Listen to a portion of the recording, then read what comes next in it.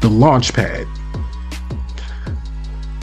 The Launchpad section right here starts out by saying, let's get you on a path to success. This section right here basically lets you know all the things that you have the capability to connect to.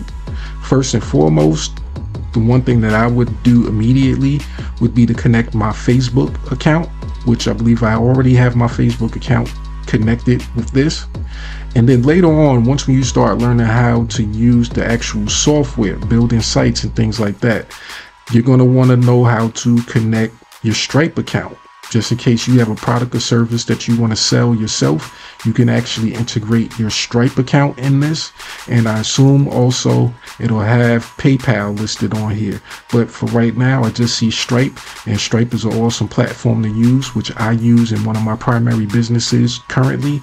So to be able to have that connect to your Stripe account and be able to take payments from customers, that right there is going to come in handy.